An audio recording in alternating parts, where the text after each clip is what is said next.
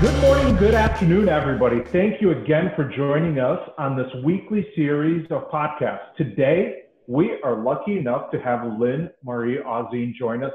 She is the CMO at Beneficial State Bank. Lynn Marie, thank you for joining us today. Thanks for having me, Boris. Lynn Marie, thank you very much for joining us on the show today. Lynn Marie, you and I have had the pleasure of working together in the past. But to all of our listeners and viewers today, would you mind giving a little bit of an intro of how you ended up in the financial services industry? Sure. This was, I don't want to date myself too much, but it was the early 90s.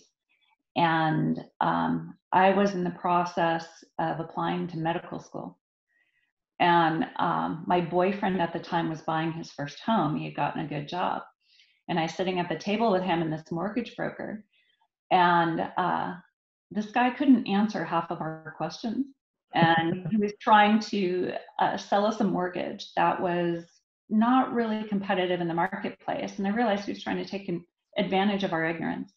And so he pulled out his HP calculator and I pulled out mine, and we went to war with each other. And I ended up demonstrating to him that the mortgage I was asking for was a better deal than the one he was recommending.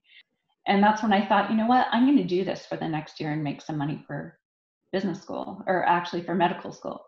And what ended up happening is I just never got out of it. I loved it so much. I love seeing people buy their first homes. I love people like seeing what was possible for their lives and getting to know them and their families. And I'm still friends with so many of those people that I helped, purchase their first home. And after a few years of that, I thought, you know what, I shouldn't go to medical school. I should go to business school. I think I want to stay in finance. And I think I want to continue to empower people using the financial services system. That's great. That's awesome. And here you are, Chief Marketing Officer at Beneficial State Bank. Yes. Yeah. Lynn Marie, we've got an exciting topic to talk about the mission statement of the bank and the unique position you're in to be leading this charge. Now, a lot of folks, a lot of listeners are probably not familiar with Beneficial State Bank. I know that really it's a banking or bank on purpose is sort of the tagline or the mission statement of the bank. But what does that actually mean? Can you help our viewers sort of understand that better? Sure. So we were created on the foundation that banks should serve people and not the other way around. So rather than being primarily focused on generating a profit, we were founded under a unique ownership structure, and we're focused on a triple bottom line, a pure triple bottom line, where profit does not exceed our goals of environmental sustainability and social equity. And so that permeates our lending practices, our communications, our governance, every aspect of the organization. That's great. And so as you say that makes total and absolute sense, right? That the bank is looking out for the people that it does business with. It doesn't seem like too novel of a concept, but if we go down a little bit of a deeper level, what makes Beneficial State Bank so different? Because that's obviously a very differentiated statement, if you will, that you're making about it. Right. Well, when you think about almost any bank and even most credit unions, you have shareholders or stakeholders, and their primary hope and directive or expectation after investing in you is that they're going to make a profit. Mm-hmm. They want to see you grow. They want to see their money grow. And other things are nice, doing great things in the community or planting some trees or maybe resisting the temptation to finance private prisons. That's wonderful. That's great that you're doing that. Makes me feel good. But I want to maximize the return on my money. And if you can't do that, I'll take my money out and I'll put it somewhere else. So the founders of the bank recognized that, that's Milton Friedman's adage, right? That corporations exist to serve and maximize profit on behalf of the shareholders. So they said, well, how do we change that? How do we flip it around so that there are no shareholders demanding that we maximize profit. So when they created the bank, they took all of the economic equity and they donated it to a nonprofit foundation that can only be represented and have a board of directors appointed by nonprofits that represent our mission principles around the environment, social equity, and community. And so we are 100% owned by nonprofit entities that are aligned with our mission. Their objective is not to maximize profit. Their objective is to deliver the greatest good for the greatest number of people within and across our communities. Got it. But like, if we think about that, you're owned by nonprofits, but you're still a for-profit institution, right? Did I get that correct? Yes, that's a tricky one. And there's a reason for that. Yeah, please. Yeah, so our other primary objective is that we don't want to just prove that we're better than everybody else. We want to prove a new model for banking. And then we want to share that model with others. And then we want to scale it. And there are a lot of banks and credit unions out there that are not in a position to say, oh, well, we can just stop maximizing profits. They need a transition. They need a path from good to great. And so we're trying to be that model, improve that model. And the foundation that oversees us is also responsible for one of our mission principles around radical transparency. So that isn't just transparency around our numbers and our performance. It's transparency around our strategies. It's transparency around our failures and our policies and our compensation at every level. And so we want to prove this model and then hand it out to other banks and credit unions that want to adopt it. But in order to do that, you also still have to operate in the real world, right? You have to sort of bridge that gap between only for profit, growth at all costs business, and a pure nonprofit. There's got to be some happy medium in there that still balances profit with social equity and the environment. And so that's what we're trying to prove, and that's what we're trying to scale. Yeah, it's interesting. And I know we had an earlier conversation a little bit about this, and we were saying, okay, well, look, if the bank is for profit and it's there designed to make money, but that at the same time you're trying to achieve a radical level of transparency, you know, how do we do that, or how do you guys do that at Beneficial State Bank? Because, you know, everybody hates fees. Everybody still doesn't like this notion of paying interest, but those are the if you will, the vehicles of how financial institutions make money. So what is different, or how are you trying to balance that a bit differently, if you will? Right. Well, we do need to charge fees, and we need to charge interest on our loans to cover our costs, because at the end, we are the oldest, most traditional form of crowdfunding. So the people that we have a fiduciary responsibility to are our depositors, and we need to return income and interest to them still, just like every credit union and bank needs to. So in order to accomplish that, we do need to generate revenue so that they can earn a reasonable and fair interest rate on their deposits. But since we don't need to maximize profit, we're not looking to grow unchecked. You know, we've decided that there's a limit. We want to optimize our profits. So whenever our profits exceed our threshold, which is around 12% ROE right now, we take that money and it goes up to the foundations that own equity interest in us and gets redistributed to the communities we serve. Got it. That way, there's no incentive for us to maximize profit. In fact, as we see ourselves approaching that upper threshold, that's our key, our alarm, our opportunity to look at our pricing and see, can we be more generous with our depositors? Can we reduce fees somewhere?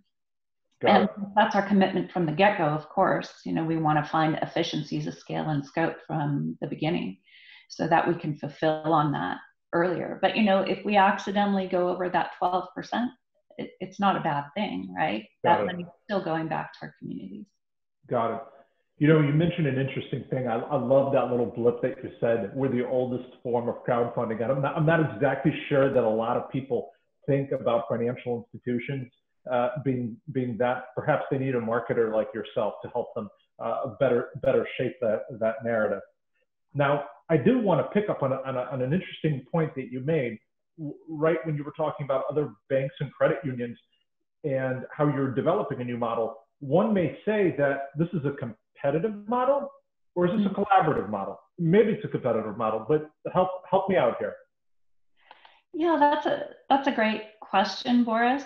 I would say the short answer is that we don't want to compete, particularly, well, I'll say specifically with small community banks and credit unions, because we do advocate for smaller banks. And look at the consolidation that's gone on in the banking industry. Yeah, it's been tremendous. Yeah. In 94, what was it? Like small to medium banks that were under 10 billion in assets, that was 50% of the banks that were out there. That's and right. The giant banks that are over 100 billion, that was less than 20% of the banks. Right. And then I think last year's statistics were that 50% has shrunk to 16%. Yeah. And that 16% has grown to 59%. So you've got a handful of mega banks that are really not just controlling the entire industry, but they are wagging the dog. Yeah. They are manipulating regulations in their favor, like with the dismantling of Glass-Steagall, which some would say contributed to our Great Recession. So when we think about, how do you create accountability for serving the people who are or should be your primary stakeholders? I think community banks, smaller regional banks, and credit unions are already in that space. And the last thing we want to do is compete with each other. In fact, maybe that's our opportunities to collaborate. Because I think a lot of people, when you look at the behavioral science, they're attracted to larger banks because financial services is complicated and it's scary and intimidating. And if here's this big bank that's familiar, and a lot of people bank there, so it must be safe. But if community banks and credit unions joined forces and we started delivering the same message and helping people wake up to the possibility that, it's maybe safer and more in your interest, in the interest of your community, to bank small and bank local. And maybe if you bank small, you can make a big impact. Yeah, and perhaps, I don't know if somebody's publishing already a playbook of collaboration, but my next follow-up question was really around, well, how will Beneficial State Bank collaborate with other local banks or other credit unions? I think everybody has that idea. We attend lots of conferences, we host lots of speakers like yourself that talk a lot about collaboration. And I know there is, whether it's CUNA organizations or other like CBA type organizations that foster that, but clearly the numbers would actually indicate, the numbers indicate contraction. That's just very factual. So whatever collaborative story we're talking about today isn't quite working. There's got to be a different way, right? There's always a different way. Yeah. And I won't claim that we know the best way. We're experimenting, and it would be great if we could all experiment together. I think that collective wisdom across community banks and credit unions it's invaluable. Yeah. But we belong to a lot of the traditional organizations for banks, like Western and American Bankers Association. Right. But we also have signed on to the Paris Climate Accord and the Global Alliance for Banking on Values. And we're not just a community development financial institution. We're one of the 7% of CDFIs that is ranked as outstanding. So that is a community. It's a community of like-minded organizations that are already partway down the path to looking at their governance and their lending and their business structures and saying, how can we make this as fair and productive and benevolent and impactful as possible? And we want to collaborate with them, because when you have a group of people who are values-aligned investors, they need a bank. When you have a bunch of people who are banking with you because your bank aligns with their values, they're going to be more, prosperous, and then they're going to need an investment manager. So we need those small community synergies based on values alignment. That makes sense. The thing that I always also think a little bit about is, this for you is a differentiator, largely just because not many people, fortunately or unfortunately, think from a banking perspective exactly the way that you think about that today. Because, one of the things that we already know is that rates are like commodities these days, right? I mean, it's largely a commodity, whether you get your mortgage rate here, there, obviously this is a substantial differentiator for you, for like-minded people. But I think we always talk about, also great service. And that also means very different things to many different banks and financial institutions. What I love to hear is, how different is that at Beneficial State? What does that actually mean within your organization?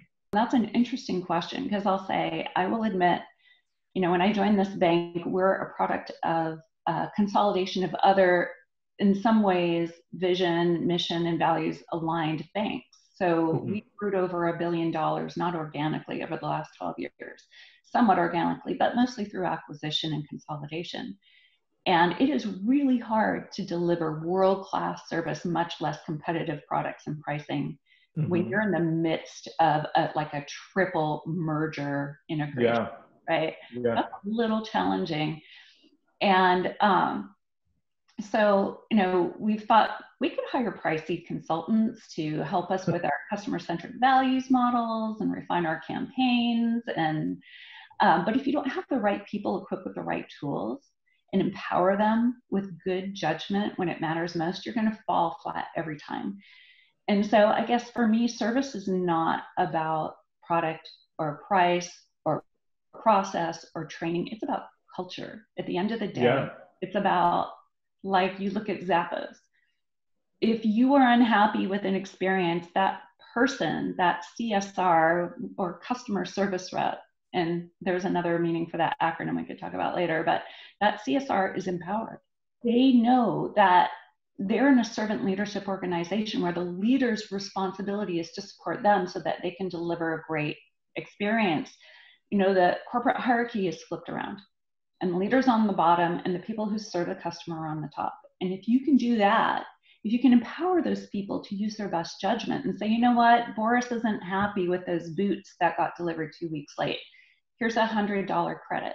We're so sorry. And that person is not only empowered, but they are happy. They're honored to make that concession to you. And they have a stake in the effectiveness and long-term success of that business. They are committed. And I think when you shift to that, when you can shift to that model, then you naturally get great service. Of course, there's going to be an infrastructure, a technology, a policy, and a leadership element to all of that. So not to say that culture compensates or eliminates the dependency on all of those variables. But I will say, like, when we entered into the COVID-19, the pandemic period, and then the government came out with their PPP program, the Paycheck Protection Program under the CARES Act. We're a licensed SBA lender, but we weren't doing a lot of SBA loans because they're so labor intensive and so complex that a lot of our clients were just like, oh, give us a conventional business loan. This is too much work. We can't navigate the underwriting. But when PPP came out, we went from doing maybe 10 commercial loans a month and about 100 to 120 a year to, I think in the first 3 weeks of the PPP program, we had so many requests flood in from clients and non-clients that we did 1,000 loans. Wow. 3 weeks. We did, like, I want to say 7 or 8 years of business in a few weeks. Not that those loans are going to generate a huge profit for us. Right. In fact, the wonderful thing was nobody ever stopped to say, how much money are we going to make? Yeah. Everyone's concerned. Everybody came together. They dropped everything they were doing. Our retail bankers, our relationship managers, our treasury managers, our auto lending business. Everybody dropped everything they were doing and said, how can we help? And it brought us together as a bank. And we said our primary objective is to get a paycheck into the hands of the employees of all of these 1,000, actually it's 2,000 small businesses that had reached out to us. And, when you see that happen, then you know you have a strong culture and you know you're service oriented. And in that 3-week period, we made loyal clients for life. And Yeah. so it's just an example of that if you do come together. And also we had to implement some technology solutions very rapidly in order to support, increasing our volume by a factor, what is that, 80? Yeah. Yeah, I mean, it's an interesting concept that you talk about, which is largely around empowering the agent, making sure that they have the right tools. And then that really leads to providing, great customer service. I mean, we think a little bit of that, we see a lot of similarities between whether it's the financial services sector or other verticals doing that. It's kind of interesting why we haven't been on a much faster shift to adopt that. I don't know, any insight why, any thoughts on that particular topic? What's holding us back, if you will? Yeah, I think the same thing that's holding us back from being trim and tone and having the perfect body is that, you can know how to do it, eat salads and exercise, but knowing that you need to do these things and actually executing on them is much more complicated. And I think that's true in organizations. And also, there's a lot of fear in organizations. So individuals are so worried about keeping their job, and the person competing who wants their job, and the person that they're managing who's trying to undermine them because they want to be promoted or don't like the way that they're being managed. And then the person that you're reporting up to judging you and fearing that, if I don't deliver for that next quarter, then maybe my job is in jeopardy. When you create that kind of instability and fear, it's sort of Maslow's hierarchy of needs. You can't say, let's think about how I build psychological safety for everyone I work with and create this sort of kumbaya environment where we're all just focused on the most optimal outcome for, our communities. It's really hard to make that leap and that transition. And leadership will hire, very expensive consultants, which my leadership did in the last couple very large banks that I was a part of. And those consultants charged us a lot of money to tell us, here's exactly what you need to do, and here's your little roadmap. Good luck. Let us know how it goes. That's right. And that really went nowhere. Got it. And but how do we get past this fear of being comfortable? How do we move out of the fear-based culture so that we can get out of our own way and deliver great service? Yeah, that's a good question. And I don't have the perfect answer, but I have an opinion. Yeah, love to hear it.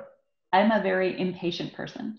So I'm always looking for what's like the path of least resistance. And for me to flip a culture or to build a culture that's one of empowerment, psychological safety, and very service oriented, I think you need 3 things.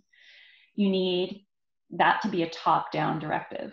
Even if it's a servant leadership model, you need a model, a visionary leader at the top that is unequivocally, unapologetically committed to supporting and empowering their employee base and serving their communities, like with passion and heart and vulnerability.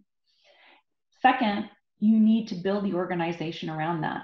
Your incentive programs need to reward and recognize that. Your analytics need to measure customer satisfaction, engagement, and loyalty first and foremost, not expenses and profit and products and share of wallet and how many products does somebody have, we know where that can take you. And then third, once you build it, you have to maintain it. A lot of people put a lot of work into building out their values. Here are our beautiful values. And then they put it up on the wall like a cat poster. It's really useful, right? Well, you need to operationalize and activate those values on an ongoing basis and make it everyone's responsibility across the organization to be the stewards of those missions and those values. And if you can, crowdsource them from your employees so that everybody has a sense of ownership over that mission and those values. And just never let your team and your people, your leadership ever get complacent. Because the moment you do, you're going to backslide. Because we are climbing up a slippery hill when you're building strong culture. And every time you stop climbing, you slide back.